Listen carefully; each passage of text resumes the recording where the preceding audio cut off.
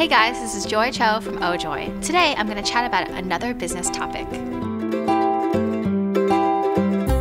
So, how do you know when it's the right time to hire employees? I started my business in 2005, and it was mostly me for a very long time. It came to a point, I think in about 2008, about 3 years in, where I started hiring interns because I had started a stationery line. I just needed some help with people helping me to pack orders and send them out, and just some other organizational things. But for the most part, I pretty much had my business, and it was solely me, for about 5 years. And about 5 years in, I started getting contributors for my blog, some freelancers here and there, but people weren't working with me in the office. They were working remotely. But to me, the really big change came about 3 years ago when I decided it really was time to hire full-time or part-time employees in the office working with me. It gets to the point, I think, when you realize that you have so much to do, or there are so many things you want to do, but you aren't fully capable of doing them all yourself. I think the one nice thing when you can do everything yourself is that it really is up to you. You have your own schedule, you have your own flexibility. There's no one to be kept responsible or accountable except for you.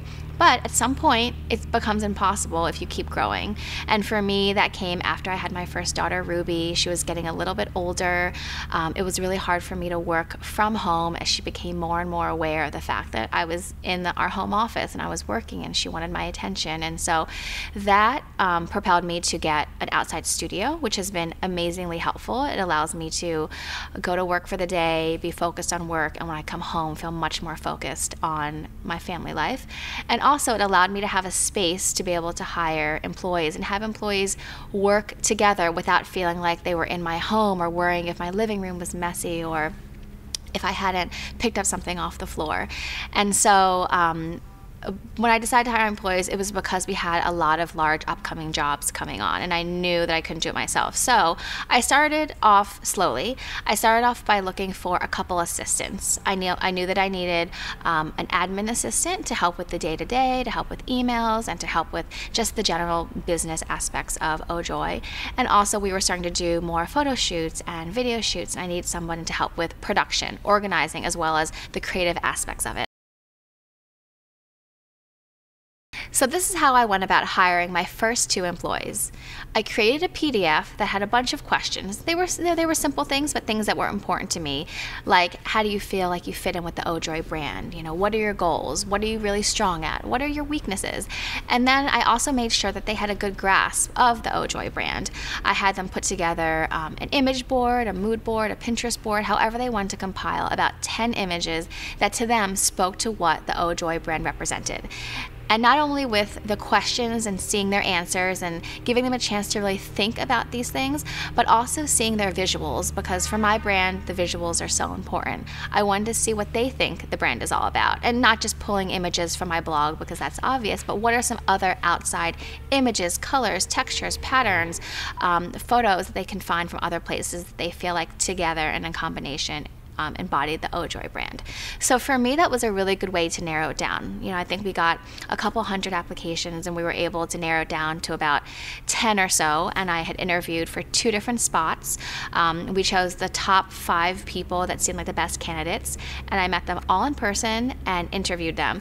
Now, another thing that I do like to do is a test project. So this can either come at the first interview or at the second interview, but I chose to do it the first interview because I wanted to, once I met with them, I wanted to see what they were able to do and how they would think about being able to do their job with me at my company. Now, this could vary, but I'll give you an example of one thing that I did for the production assistant position. So I was looking for a production assistant who would help with videos and help with photo shoots and help to organize creative content. And so at the time, we were doing a lot of videos called Make Someone Happy, and they were sort of DIY videos and different things you could make or give to people. And so I asked the 5 applicants who I met with to come up with an idea for a Make Someone Happy video. And so what they did is, I didn't say exactly what to do with that. I wanted to see how prepared they would come and what they would do. And so I had a variety of of responses. I met with 5 different people. I spaced it apart over the course of 2 hours at a coffee shop.